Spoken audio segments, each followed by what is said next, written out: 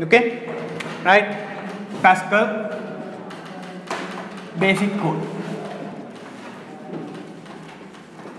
Right, now if you want to make a Pascal program, right, these are the fundamental knowledge you need, right? So you have to start by 3 keywords, right? We have already discussed how these languages are working and how the computer processor is understanding these codes, right? So here we are where we have to kind of make the instruction set, right? We have to make the computer to follow instructions. So we are the guys who are making the instruction set in the proper order.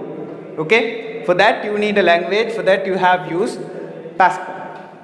Okay, so when we choose this Pascal language, in Pascal you have 3 basic codes, right? That is the first place you are starting a program. Okay, right? So the first code is program. Right after program, right, this is the place you need to give it a name, right? So whatever is the name goes here.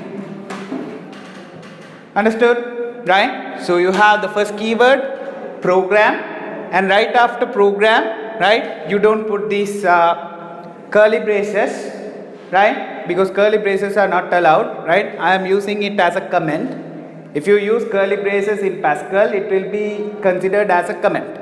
Okay, so instead of this phrase you are putting a name, right? Whatever your name is for the program. Let's say you are making a program called hello, right? So you are writing hello right here.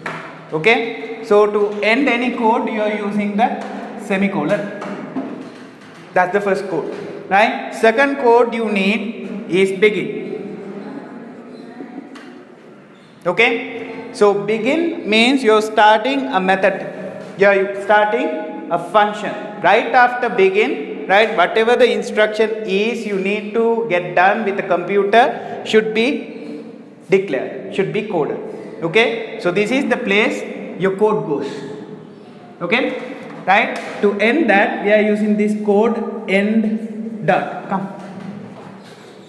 Right, you are using end dot. So here are the 3 codes, right? We are starting from the root beginning, right? So first code you need is program. Right after program you are giving it a name, then you are ending that part with a semicolon. Then what you have is begin to initiate the body of the program. Okay, so once you initiate it you have to end it saying end dot, right? Keep in mind you don't keep any semicolons right here. This is the full stop for the entire program. Okay, so you are like end dot. Understood? So in between this space, right, you are writing the body of the program. Understood? Right? So this is the row beginning. This is the first part of making a program. Right? Code 1.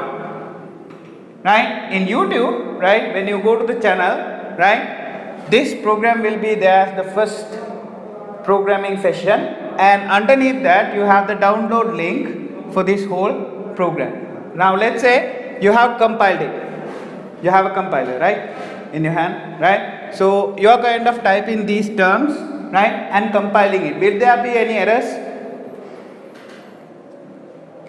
There won't be any errors, right? And there won't be any output either, because you didn't give any output, you didn't give any instruction. You just said the computer that I am starting a Pascal code and here I am.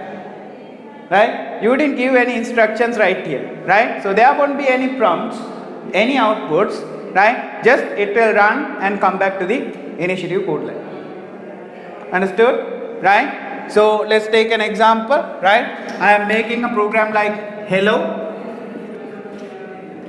Okay? So how to code it, right? You're like program hello semicolon, right? And then begin end done. Here's my first code. Okay, right? So next thing is put in some code lines inside begin and end. Let's do it right after writing this. Okay, write down the code.